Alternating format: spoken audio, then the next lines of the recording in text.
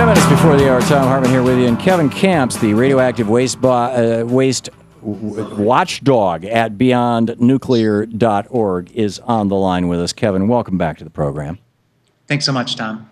The Nuclear Regulatory Agency of the country of Japan today, I believe, or maybe it was yesterday, raised the nuclear alert. You can tell us all what the language is, but they kicked this thing up from a 1 to a 3.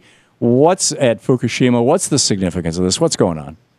Yeah, the International Atomic Energy Agency, which is an agency of the United Nations. Supposed nuclear safety regulator, but it's a nuclear power promoter by mandate, has this International Nuclear Event Scale, INES.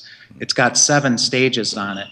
And this leak that just happened from these storage tanks at Fukushima Daiichi, originally the Japan Nuclear Regulation Authority was going to make it a 1, which officially is technically called an anomaly. Well, just in the last 24 hours, as you said, they're now talking a 3, which is a serious incident, and that's a 100-fold increase in severity. Right. And that is regarded as serious. And 7 is the highest rung on this ladder, which is a global catastrophe, in my words. And only Chernobyl and Fukushima Daiichi have reached the 7th rung on this scale. But as a colleague, John LaForge with Nukewatch in Wisconsin put it back at the time, 2.5 years ago, well, there were 3 meltdowns and 4 explosions at Fukushima Daiichi. So isn't that at least a 3 times 7 or a 21 on this scale? So this latest leak of 300 tons of highly radioactive water into the soil, flowing now with the groundwater towards the ocean, they call it a 3, but, the ocean is just getting hammered at Fukushima. Is this a logarithmic scale, the way the Richter scale is? Yes, it is. Each rung on the ladder is 10 times more serious. Wow. So going from 1 to 2 isn't doubling it, it's increasing it 10-fold, and going from 2 to 3 is increasing it 100-fold from the 1 or 10-fold from the 2. And the Nuclear Regulation Authority has admitted, a 100-fold increase in the seriousness. Why has this not been called a 7? Well, the 7 might be if another earthquake hits the site, and they have something like 262 of these giant tanks, the same design, the same size as the one that just leaked. So let's just recap this. Out of these 262 tanks, one of them just leaked. Just leaked, what, yesterday, last week? How big is the tank? Where's the tank? In the last day or two, they've admitted to this latest leak, and it's 300 tons of highly radioactive water. It's giving off a dose rate of 10 rem per hour, and the way they discovered the leak were puddles on the ground giving off 10 rem per hour. You could get a worker dose, which is a high thing, within 5 hours, and you could get a fatal dose just standing next to a 5 rem puddle, after a certain amount of time. Wow. And a rem, of course, is 1,000. I mean, there's 1,000. Is it 1,000 millirems or 1,000,000 millirems in a rem? 1,000 millirem make 1 rem, and workers and 1,000,000 microrems are limited to 2 rem per year. Wow. Members of the public to a mere 100 millirem per year under normal circumstances. So this thing is giving off 5 rem per hour, I think is the figure. So that's pretty much the level of radioactivity that the core material itself would have, isn't it? Sorry, I misspoke. 10 rem per hour from this puddle of water on the ground. No, if you get into the core material, I mean, you're talking just unimaginable dose rates. You're talking, I don't even know if it's millions of rems per hour. Wow. But that's an instant. If you were to get close to the cores without radiation shielding, you would be dead within a second. Wow.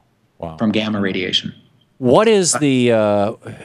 So far, I mean, we've had a lot of workers, or Japan has had a lot of workers exposed to this. Has anybody disclosed the consequences of this? Do we know how many people have been directly affected by the Fukushima meltdown? Well, even the Japanese government now admits that 10,000 Fukushima Daiichi workers will qualify really for lifetime coverage, at least health checkups and perhaps even compensation, because they've exposed themselves, they've been exposed to enough radiation dose to be at risk of leukemia. And there's other categories probably thousands of Fukushima Daiichi workers are going to qualify for it, but there have been probably 100,000 workers on that site, all exposed to varying levels of radioactivity. So again, they're going to make it difficult for workers to qualify for those benefits, unfortunately. What about the families who lived in this neighborhood when the plant went down and there was all that initial radiation that the government was pretending wasn't there?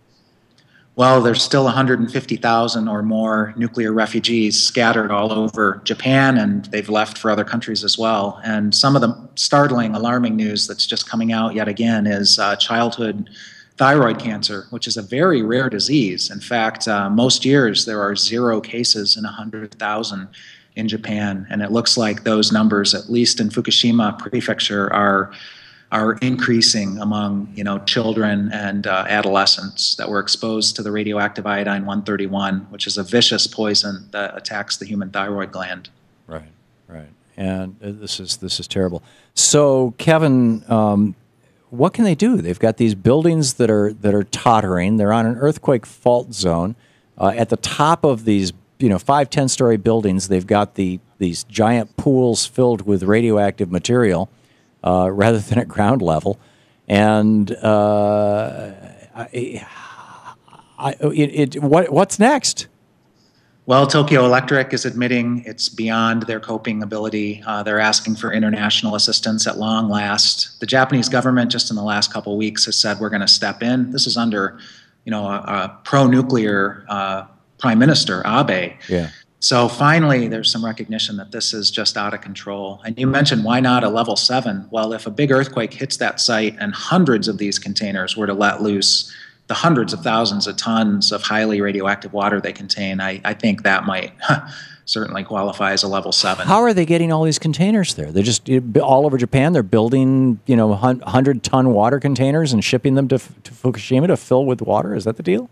Yeah, those 262 giant tanks are actually, I think the figure is 1,000-ton water tanks, and the one that leaked 300 tons of its 1,000-ton capacity. But there's even smaller sized, and you're talking now not 262, but many hundreds of these tanks spreading onto the hillsides. They're building them and trying to keep up with this flood.